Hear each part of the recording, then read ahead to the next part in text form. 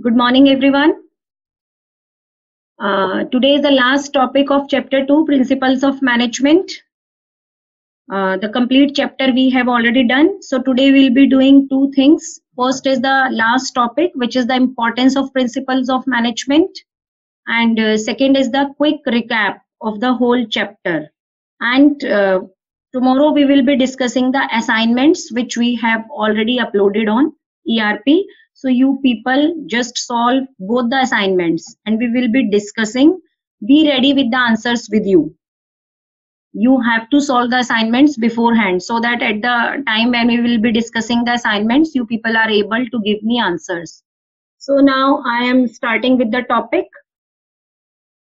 Today's topic is significance or importance of principles of management. Students, I used to do importance of every chapter or importance of every topic normally at the end of the topic. Why this so? In books, it is given in the beginning. Why this so? That I used to discuss the importance at the end, because until or unless you people are familiar with the topic, then you will not be able to understand the importance of that topic. So that's why importance of each and every topic we will be doing at the end. That will be the last topic of each and every chapter. So today's topic is importance of principles of management. Till now you have studied principles of Fayol as well as principle of Taylor. So both have given their own principles and you have studied all the principles. You have studied the principles given by all. Now we will be discussing that how those principles are important. So the first point is providing managers. You can write the headings, students, and you can also write the main case study breaking lines. So providing managers with useful insight into reality. So this is the first important point, that is the principles of management provides manager with useful insight into reality, which means that whenever a manager is doing work by following the principles of management, then certainly it will increase their knowledge, ability and understanding. Knowledge, ability and understanding. Certainly it will increase the knowledge, ability and understanding of managerial situations. And the manager will be able to handle all the day-to-day life situations in a better way. So he will be learning from past mistakes and conserve time by solving recurring problems quickly. It means that whenever the manager is following the principles, then it will save his time. He need not to spend time on thinking of the situations. Just by applying the principles, he will be able to solve the problem immediately. Next, optimum utilization of resources. So the second point is optimum utilization of resources and effective administration. As I told you that the main important objective of the management is to utilize the resources in the effective manner, efficient and effective manner. So all the resources, whether it is physical resources, material resources, human resources, are limited and they should be put to use in such a manner that they are optimally utilized. They are not wasted. So principle of management makes the manager able to establish a cause and effect relationship of their decisions and actions. Whenever the manager is applying those principles, so that will be helping him in eliminating the wastages, because earlier he was using trial and error method or hit or miss method to solve a particular situation. But with the use of the principles of management, he need not to go with the trial and error or the hit or miss method. He can directly use the principle and solve the situation. So in this manner, he can save his time, resources, and he can eliminate the wastages. So in this manner, all the resources of the organization will be fully and efficiently utilized. So the main case study breaking line of this is establishing cause and effect relationship. So wherever you are finding this line, in any of the case, cause and effect relationship and their decisions and their actions, and remove the trial and error method, then it means which point of importance is there optimum utilization of resources and effective administration. Yes, third point, third importance, which is the scientific decisions. So, as we have also studied in features of management, that whenever the management principles are based on science. So, whatever the decisions will be taken by the manager by using scientific principles, those decisions will be scientific decisions. His decisions will not be on random decisions or will be based on intuitions or his wishful thinking. So whatever decisions he will be taking on the basis of the scientific principles or the principles, that will be scientific decisions. Why? Because maximum of the principles are based on scientific observation and experimentations. So this assessment, he will be better, he will be able to assess the situation in a better way, and they emphasize on logic rather than blind faith. It means whenever he is taking any decision, that is based on logical thinking rather than his whims or the blind faith. So all the decisions taken by the manager will be scientific when he is following the scientific principles. Next, fourth point. For example, we can take here the principle of science, not the rule of thumb, suggested by Taylor. Stress on scientific analysis of each part of work, because these principles tell us to find out the best method, one best method, and that will be based on science. Fourth principle, meeting changing environment requirement. In the features of scientific principles or the principles, we studied that the management principles are flexible in nature. Flexible in nature means they can be changed as per they can be modified as per the change in the situation. And as we all know that the business environment keeps on changing, it is not static. So whenever the manager is using or the management is using the principles, then they are easily able to meet the changing environment situations. If there is any change in the environment, they can modify the use of the principle according to the changes in the situation. So all the changing environment requirements can be easily met down. Fifth principle is fulfilling social responsibility. Fayol has given many principles which fulfills the social responsibility. Fulfilling social responsibility means fulfilling the responsibility towards the society, as the society is as inlet as well as outlet for the business man. I told you earlier this thing. So Fayol has also given some principles which are fulfilling social responsibility. For example, principle of remuneration, which says that the just and salary on time should be given to the employees. Reasonable, so that they are able to maintain a reasonable standard of living. Similarly, the principle of equity, equal treatment with the workers or with the employees working at the same level. So when there will be equal treatment, there will be no favoritism, then again the manager will be fulfilling his social responsibility. Then the last importance point is management training, education and research. That management principles provides a base for the management training, education and research. How? Because these principles can be used for giving training to the managers, for providing or imparting education to the students who are studying in different school, colleges and different management institutions, and they are also helping the researchers to conduct the different research.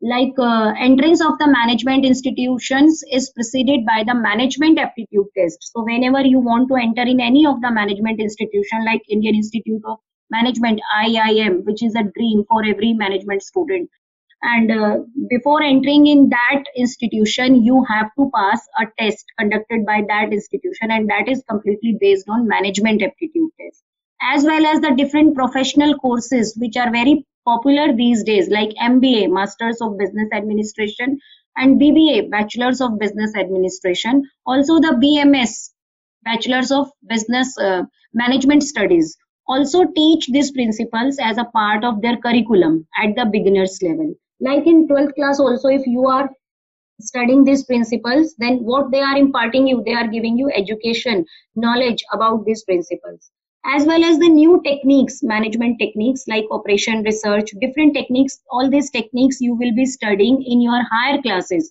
when you will be moving to the colleges or the different management institutions, not in 12th class. So here you have to just learn the name of these techniques like OR, operation research, cost accounting, just in time, JIT. This is an inventory valuation technique, lean manufacturing, Six Sigma, etc. have developed due to the research on the principles of management. All these techniques are developed. How? Because the researchers conducted research on the management principles, and all these techniques are derived from the management principles. So we can say that the management principles help as a training, education and research tool. So in this manner, we can study that how important the management principles are. They are very much important for the managers. They help the managers to solve their routine problems, day-to-day problems. So I am repeating all the points. First important point is providing managers with useful insight into reality, which means the management principles helps the manager to solve the day-to-day problems, and they will be saving their time and they will be easily handling the problems without any doubt or any problem. Then optimum utilization of resources. By the use of management principles, managers are able to establish a cause and effect relationship. Application of that principle is the cause and the result is the effect. And in this manner, wastages will be reduced or eliminated and the resources will be optimally utilized. Then scientific decisions. Third point, management principle. Whenever the managers are using management principles, then the decisions, whatever they will be taking, will be based on science. Why? Because their decisions will not be based on their intuitions. That will be based on scientific inquiry or logical thinking. So decisions will be very much scientific. Then the fourth point, which is the meeting changing environment requirement. So in this point, the case study breaker line is flexibility. The nature of the management principle is flexible, means they can be changed according to the changes in the situation. Then fulfilling social responsibility means due to the application of management principles, the manager is able to fulfill business social responsibility towards society. So here you can take any 2-3 examples of the principles like remuneration and equity. They are towards the employees and the employees are the part of the society. And management training, education and research. So management principles help in training of the managers, education and research at different institutions. They are the part of the curriculum, and different researchers have introduced new techniques like operation research, cost accounting, which are definitely based on management principles. So here the chapter ends. Now first I am going with some MCQ of the related topic, or we can say of today's topic. So the first MCQ is Anmol Arora. Yes. And Anshika Agrawal. Yes, ma'am. And Anushka Bansal. I have unmuted you. Okay. Which of the following is not a significance of principle of management? Yes. Contingent A. Yes. Then B. what is Scientific decisions. yes, C. Anmol. Me Anmol.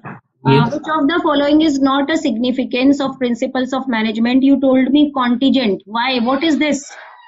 Ma'am, all three are covered in the topic of significance of management, and contingent is covered. Where we have studied contingent? In which topic? In which topic we have studied? Ma'am, contingent is a feature. Yes, very good, Thira Tandon. It's a feature. Very good. And Anmol Arora, very good. Next, Anushka Bansal, Anshika Agrawal. Yes, ma'am. Read the second question, beta. Professional courses like MBA, BBA also teach management principles as part of their curriculum at the beginner's level. Which significance of the principles of management has been highlighted here? Yes, tell me. A. Scientific decisions. B. Fulfilling social responsibility. C. Meeting changes environment requirements. D. None of these. Ma'am, answer D. None of these. Yes. In which point I told MBA? Give me answer. MBA and administration, business administration. Provides management training. Yes. Educations and research. Yes, very good. Management principles. Yes, all are giving me correct answers. Very good students. Whosoever is giving me answers in chat box. Harjas, Anshika Sharma, Harsh Bhatt, Parth Pancharia, Vaibhav Sharma. Yes, all are giving me correct answer. Very good understanding students. Next. The principles of management provide the managers with useful insight into, ma'am, next word नहीं दिख रहा. Reality, into reality. Reality world situation. Real world situation. Yes. Is it true or false? Is it true or false? Yes, anyone I'm else? true. Yes, true. This I'm was the first true. point of importance. Yes, first point of importance. So it's true. Okay, Anushka Bansal, you can read the second question. Crack the case. Principles of management Yes. equip the managers to foresee the cause and effect relationships of their decisions and action so that wastage associated with trial and error approach can be overcome. Identify the point of significance of principles of management highlight. Yes, Gun, you can give me answer. Principles, which point of importance you can find here? Gun. Many are giving me answer in chat box. Which point of importance? Yes, where I told the point cause and effect relationship. In which point? Yes, Gurnoor. Correct answer. Vaibhav Sharma, Divya. Yes, Divya, very correct answer. Optimum utilization of resources. Very good. Anshika Sharma, Naman Jain, Part Pancharia. It means Deepak, you were not listening me. Hira and Varun Bhatia, everyone has given me correct answer. Very good, students. Now I am going for the next portion of the chapter, which is the quick recap. So here we have completed the chapters. All those students who have skipped some classes or missed some classes. So listen carefully. I am going for the quick recap of the chapter. Within 15 minutes, we'll be revising the whole chapter. So this chapter name, the chapter name is Principles of Management. So this chapter is all about the principles, and this chapter is divided in two parts, Fayol and Taylor. So management principles, define of the management principles. These are the fundamental truths. These are the statements of fundamental truths based on observation and experimentation, and these act as a guidelines for the practice of the management. So, the nature of the management principles, which we did yesterday, universally applicable. All the management principles are can be applied anywhere, everywhere, irrespective of the size and nature of the organization. General guidelines, they are not providing us the ready-made solutions. They are the general guidelines. We have to use the principles, or we can modify the principles in our own manner to solve our problem. Then formed by practice and experimentation. All these principles are not the result of the overnight efforts. They are based on the practice and experimentation. Then mainly behavioral, flexible. They are flexible and mainly behavioral. Flexible means they can be modified according to the situation. Then mainly behavioral. Why these are mainly behavioral? Because these are applied on the human beings. So the result every time will not be the same. The principle which has given result may not give the same result on the other set of group of employees. So cause and effect relationship is there. Principles are based on cause and effect relationship. Application of the principle is the cause, and whatever the result we are getting, that is the effect. Then contingent here means the use of the principle will be depending on the prevailing situations. According to the situation, we have to use the principle. Then significance. Right now we have done this topic, so I am not repeating it. Importance or significance of principle of management. Providing managers with useful insight, optimum utilization, effective administration, scientific decisions, meeting changing environment requirements, fulfilling social responsibility, and management training, education, and research. Then principles developed by Henry Fayol. Division of work. In this principle, the whole of the work is divided into smaller parts and assigned to the person who can perform it in a better way according to his competence and qualification. And the main benefit of this principle was it gives us benefits of specialization. Authority and responsibility, there must be a balance in between authority and responsibility. Authority means right to take decisions, right to give orders, and responsibility means obligation to complete the given task. Then discipline means obedience to rules and regulations, and I told you 3 points in the principle of discipline: good superiors at all levels. Then fair commitments, it means the management should keep up its promises, whatever it has made to the employees. Then the third point, which is the most important point, is the judicious use of fines and penalties. Whenever required, fines and penalties should be used by the management, but after giving proper warnings, not in the first chance. Then unity of command. One subordinate should get the order from one boss only at a time. So this principle helps in avoiding the dual subordination, and there will be no conflicts among the subordinates and no confusion in the mind of the employees if this principle is followed. Then unity of direction. One unit, one head, one plan. Howsoever the units, the products the organization is having, for each and every product there must be one unit, one head, and one separate plan having the same objectives. Subordination of individual interest to general interest means the organization interest is the prime interest. Whenever there is a clash in between the organizational interest and the personal interest, then the personal interest must be sacrificed for the sake of the organizational interest. Then remuneration of employees, fair and just remuneration within the paying capacity of the organization should be given to the employees. Then centralization and decentralization. Centralization means concentration of the power at the top level, and decentralization means dispersal of the power from top level to the lowest level. Decisions are taken by all the levels. So how the management should use this principle, it will be depending on the nature and the size of the organization. So a combination of both should be used by each and every organization. Scalar chain, formal lines of authority. All the employees in the organization are arranged in a chain. That chain is known as a scalar chain, in which everyone is superior and subordinate to each other, and skipping of any key to that chain is not allowed. So gangplank we can take sometimes when there is some urgency. And what is the gangplank? It is a shorter route in a scalar chain which permits two persons, remember that, working at the same level. This is the important point, working at the same level, to communicate directly with each other. Then the principle of order, each and everything should be at its place at its time, right time. There are two orders, physical order and social order. Physical order means everything should be at its place. Social order means everyone should be at its place. Equity. This principle says that there should be equal treatment with all the employees working at the same level. It means there should be no partiality, favoritism on the basis of caste, creed, and religion and gender. Then stability of tenure of personnel.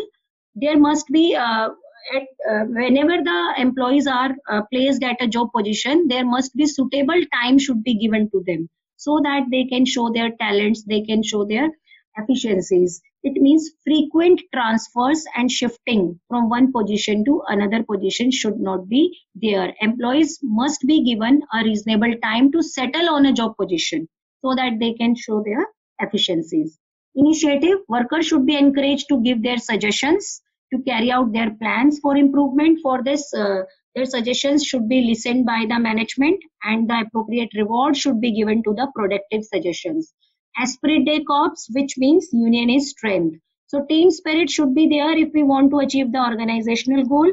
The manager should replace word I with the word we, because the group of worker is working and they can achieve the organizational goal only when there is a harmony and team spirit among them. So these are all the 14 principles of the given by Fayol. So you have to learn the name of each principle.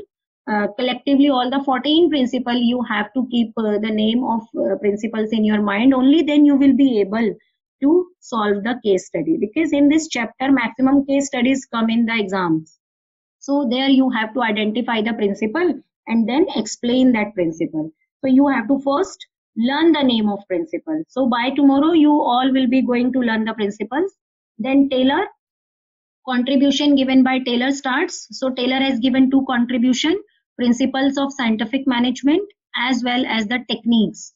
So 4 principles he had given. Science, not the rule of thumb. This principle says that a manager's decision should not be based on hit or miss or trial or error method. So his all decisions should be based on science, not the rule of thumb. Rule of thumb here means the past practices done by the management. So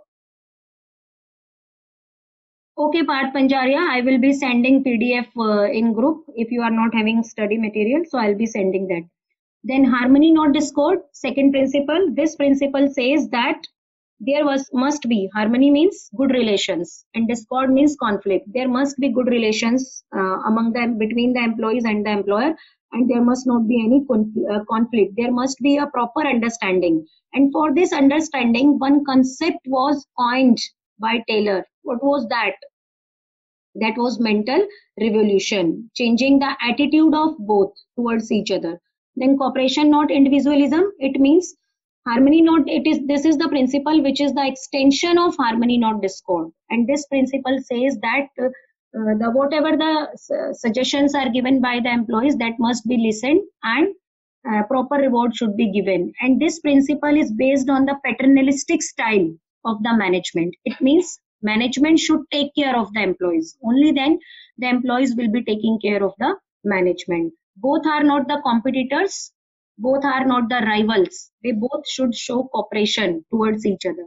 Last principle is development of each and every person to his or her greatest efficiency and prosperity. That the management should understand that their prosperity is based on the prosperity of the employees. So for the employees' prosperity, they have to provide them training so that they can be skilled, they can be efficient, they can produce more. As well as science should be used from the selection of the employees till their placement. Means selection and placement must be based on science so that the good employees can be selected.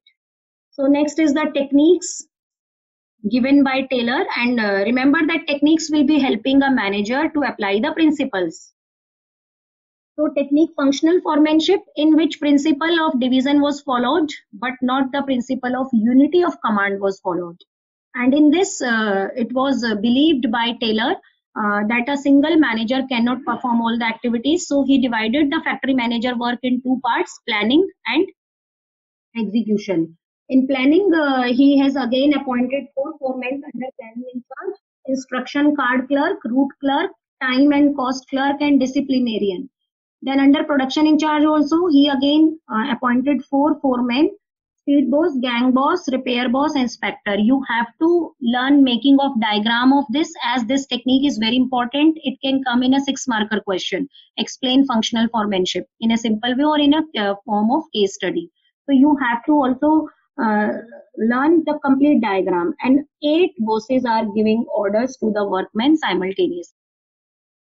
This technique is the violation of principle of unity of command. So second is standardization and simplification. Standardization means setting standards for every step from beginning to ending. Purchase of raw material, purchase of machinery, what method will be taken, what type of raw material will be taken, what type of workers will be appointed. Each and everything is standardized. And simplification refers to eliminating the unnecessary diversities in the sizes and the dimensions of the business. Then the work study. Under this study, 4 studies were conducted. Remember that work study cannot be the answer of any case study. If any technique is asked, if any study is asked, then you have to mention any one of these 4. Work study is the combination of 4 studies. So you cannot write the answer work study. So the first study is method study, in which emphasis was given on finding out the one best method of doing a particular job so that the wastages can be minimized. Motion study, in which all the motions of the employees are divided in 2 parts: productive motions and unproductive motions. Productive motion should be increased and unproductive motions should be eliminated or decreased so that the workers' motion can result in maximum of the production. Then the time study. Time study here means in this studies the main focus was on deciding the time to be taken by an average worker to complete the given task, so that a single day standard output can be decided or can be set. The number of the workers to complete the given task can be find out. Then last was the fatigue study. Fatigue means tiredness. So whenever we do any work, then we feel mental or physical tiredness, and we will not be able to focus on the activity if we are tired. So at that time, rest interval is needed by the workers. So in this study, main focus was there to determine the number. Amount here means number, and the frequency and the duration of the rest intervals in completing a task. Number means how many rest intervals should be given. Duration means what will be the time limit for each rest interval, half hour 2 rest interval or 1 hour 1 rest interval. And frequency means how frequently the rest interval should be introduced so that the workers are able to regain their lost stamina and they are doing the task in the same manner in which they were doing in the early morning when they joined the organization, when they came to the organization. Last functional formatting technique is differential piece wage rate system. And in this system, the Taylor believed that money is the strongest motivator. And some workers are efficient and some are inefficient. Who are efficient? Who have achieved the target product or the standard target in the given time. And who are inefficient? They have not achieved the standard target in the given time. So Taylor said that efficient workers need motivation as well as inefficient also need motivation to become the efficient. So he introduced two wage rate. One was the high wage rate and one was the lower wage rate. High wage rate was given to the efficient workers and low wage rate was given to the inefficient workers, so that the all workers can become the efficient workers and the organizational target can be achieved. And the last topic of the chapter is comparison of Taylor and Fayol, where I had given you many points of the difference as well as the similarities, where they both were agreeing at the use of the principle of division of work and where they were not agreeing unity of command, and also the principle of initiative. They were agreeing at with the principle of initiative or cooperation. Cooperation, not individualism, by given by Taylor, and esprit de corps given by Fayol says the same thing. And they were also different somewhere, like the Taylor, whatever the principles or the studies given by Taylor are based on his personal experiences, but by Taylor based on observation and experimentation. Fayol is known as a father of general management and Taylor is known as a father of scientific management. So their both contribution is very important and they both are providing a base. Means we cannot say they have introduced these principles very in the years of 90s, 40s, early 90s. But still those principles given by both are serving to the managers and to all the management faculties and to everyone.